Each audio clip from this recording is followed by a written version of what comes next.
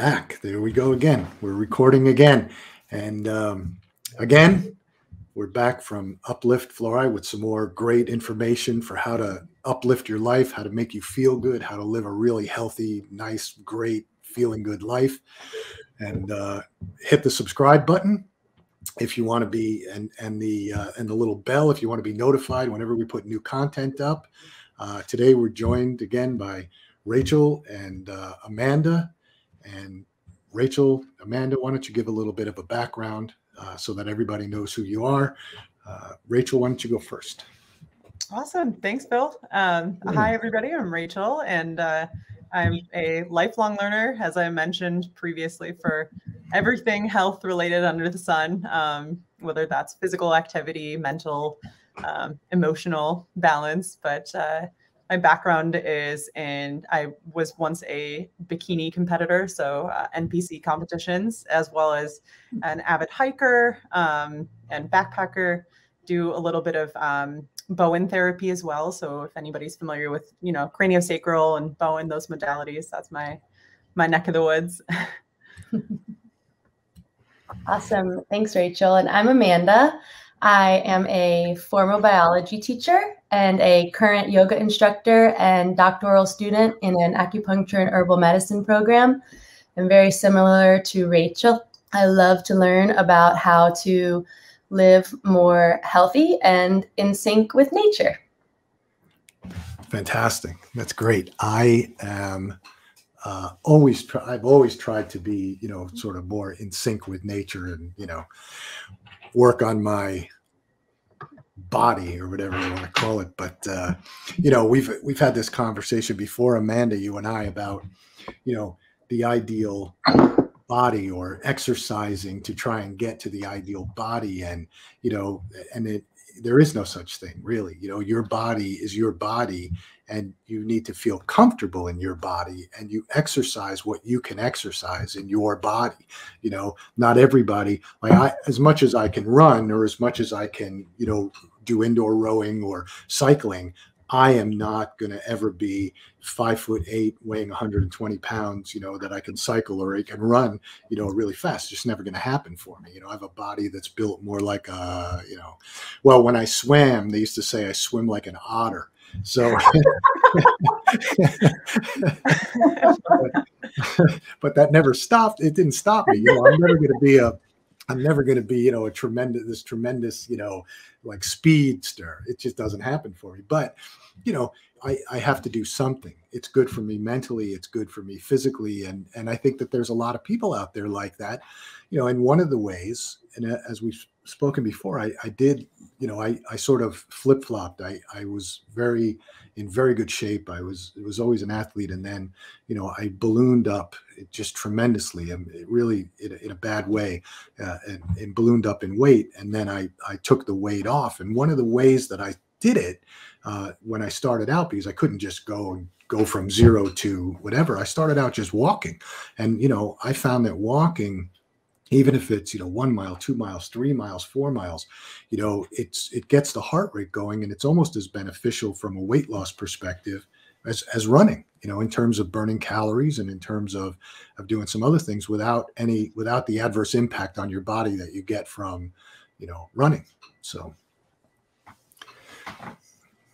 Yeah, just to share a little bit about, my personal story, that really resonates with me because I was born with my knee bending the other way. So the doctors for a long time have been like, oh, like in a few years, running's not going to be a thing for you. And I've been able to overcome that through, lifting and making sure that those joints are supported by tissue. But when I was in college, Phil, I've told you this story. I ended up actually developing an eating disorder. And the thing that got me through it before I found training and found my love for training was I would get outside and walk, albeit not in nature, but I'd walk like 2 to 5 miles in the middle of downtown LA. And the mental clarity, the forgiveness and the ease that I gave myself you know, for the ability to say like, okay, you know, you aren't where you want to be right now. As you mentioned, you know, you got to love your body where it is right now. That was a hard process for me. And one of the few things that I think saved my life was, you know, that forgiveness of like, it doesn't matter where I'm at right now. Yeah. It doesn't matter, you know, how I think I look. Getting outside and making my body feel good right now every day by walking is the best gift I can give to it. So this is something I'm really passionate about, and it's important for a lot of people wherever they are in their journey. Yeah, I couldn't agree more. I think, you know, forgiveness is a good word, because, you know, my wake up moment was when I went to a doctor to get a COVID test, and I stood on the scale, and I knew, believe me, I knew that over the past 8-9 years I put on weight. You know, I just didn't realize how much weight I put on. And when I got on that scale, I was like, oh my God, this has to stop, because I'm just not healthy, you know. And it wasn't because, you know, and what I realized was I just didn't feel good. I didn't feel good about myself. I didn't feel good about my body. I didn't feel good about the clothes I couldn't, you know, I was wearing. And so I decided to do something about it. And that's when I started analyzing my diet, looking at, you know, getting sugar out of my diet, focusing on putting beneficial ingredients into my diet, and then walking, you know. And I've got dogs, so I always walked a little bit. But then I said, you know, my dogs are going to start walking like 3-4 miles a day. So that's sort of how it started, you know. But it was feeling good about being able to walk out there and say, you know, well, this is what I did to myself.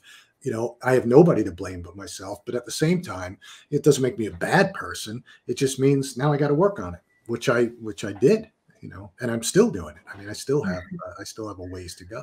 But, totally. Yeah. I also have a similar, not similar, but my own walking story, because back in 2016, I ended up with a blood clot in my subclavian vein, and I had to have one of my ribs removed in order for it to, my arm to receive blood flow. And my arm had like exploded into this huge balloon. And after that surgery, I couldn't do anything that I know helps me mentally. Like I couldn't do yoga, I couldn't run. Everything that I knew would help me, didn't have access to. And that's when I started to walk every day, because I could walk and I could sit. So I started walking and I started meditating. That's how I established my meditation practice. And those became my new tools to help my own peace of mind, because I couldn't use the ones that had worked for me before. My body couldn't do that at that time. And now it's like I have all these tools to pull on in the toolbox. But at that time, walking was another way. I was having a lot of emotions, and that helped me be with them and process them and move through the healing. So yes, to walking. Yeah, that's an amazing story. I mean, the things you find out about people on these videos is just incredible. Pour your heart out. I mean, it's true. It's true. You know, we all have I think that, you know, people sometimes look at other people and they think that it's perfect, you know, or everybody's perfect. You know, you think, oh my God, you know, look at Amanda. She's, you know, look at the flexibility with the yoga and how good shape she's in. And you think, God, she's perfect. You don't realize the backstory to get there, right? You look at Rachel and you say, okay, well, you know, bikini model, weightlifting, you know, you don't realize the backstory to get there, you know. Me, of course, you can see the backstory. Don't do that to yourself. So, no, but you know, so I think that I think it's important for people to understand, you know, that sometimes you just have to take that first step, right? The journey of 1,000 miles starts with one step. And to me, the easiest thing is walking. And we've all sort of said something about that. First step was walking, you know, the first step back to recovery or getting back to where we want to be or whatever. So, you know, and I think along with that comes, you know, when you start doing it, and I'm sure we've all experienced it, once you start walking 2 or 3 or 4 miles, right, your body sort of, or any exercise actually, right, your body gets a bit inflamed, right? It's just natural, right? You know, the process for explain, like, you know, what happens when I mean, especially when you lift weights and you do that type of stuff, right? You're ripping the muscle, and then you get inflammation, and the muscle's got to be rebuilt. So, yeah, I feel like after a good walk, I can feel my hamstrings like pulsating. I know exactly, like that twitch. It's almost like a very satisfying. Like, wow, all right. Yeah, people say there's a runner's high, but I think there's a walking high too. Yeah. Oh yeah. And I have another part of my like walking journey has been like, sometimes I like am my own worst enemy of like, well, I'm not going to be able to do it for an hour, so I'm not going to do it at all. Oh, and overcoming that and being like, I've only got 10 minutes and I'm going to walk. And that's totally great and fine. It doesn't have to be this whole ordeal. Yeah. It doesn't have to be an appointment that you right. Yeah.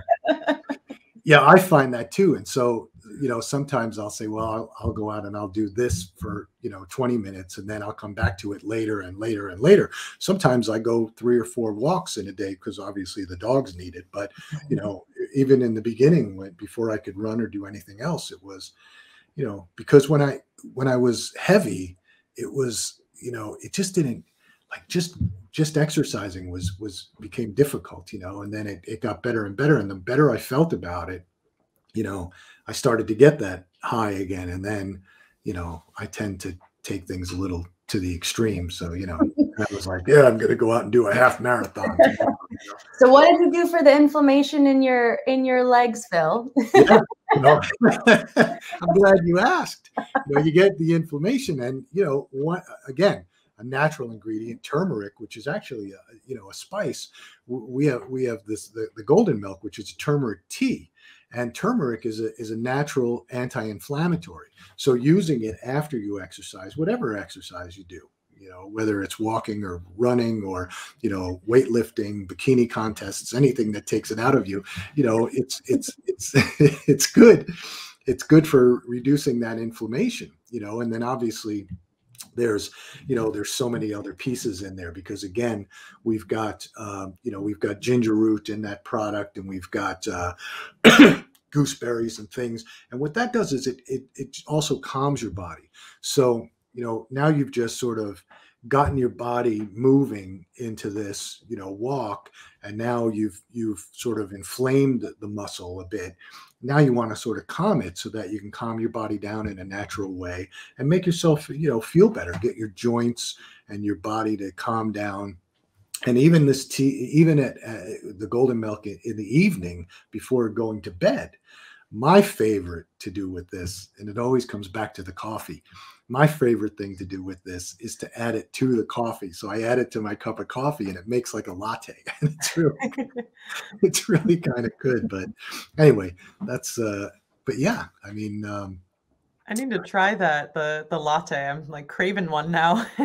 I still haven't tried it. I'm scared.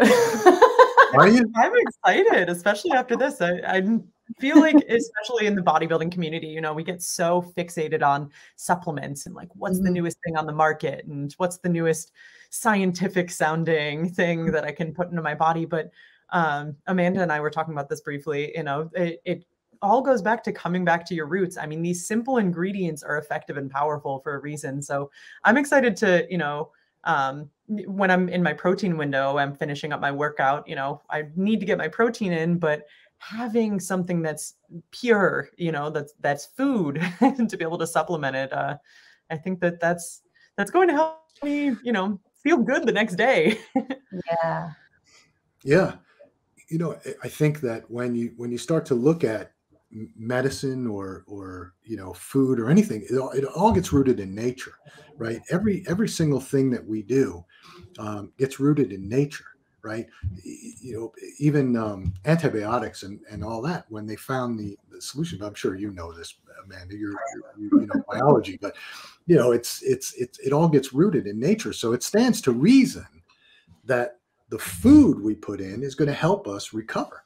So there's supplements, I think, are good in certain cases, but I think you can do it with just food, and that's what these products are, just food. Amen. Okay, great. Well, that's all the time we have today, folks. No. I'll be here all week. Yeah. I'm gonna change my outfit. Yeah. So yeah, I appreciate you guys joining me today. We've been, I think it was a pretty good discussion, and I hope everybody out there has gotten something from it. And again, hit the little button and subscribe, and we've got the little bell so you get notified when we put new content up. We'll have some links to Rachel and Amanda's channels, so you can look at Amanda do her yoga classes online. Rachel has Don't just look at me do it. You do it. Watch how Amanda does it, so that you don't have to do it. So I know. I'm excited to follow along. Yeah. So yeah, it's great. I definitely, I love yoga, but I need somebody there to teach me how to do it, or show me how to do it, because, yeah, so look for some more content, and we'll have all that stuff posted in the comment section. And thanks, and have a good day.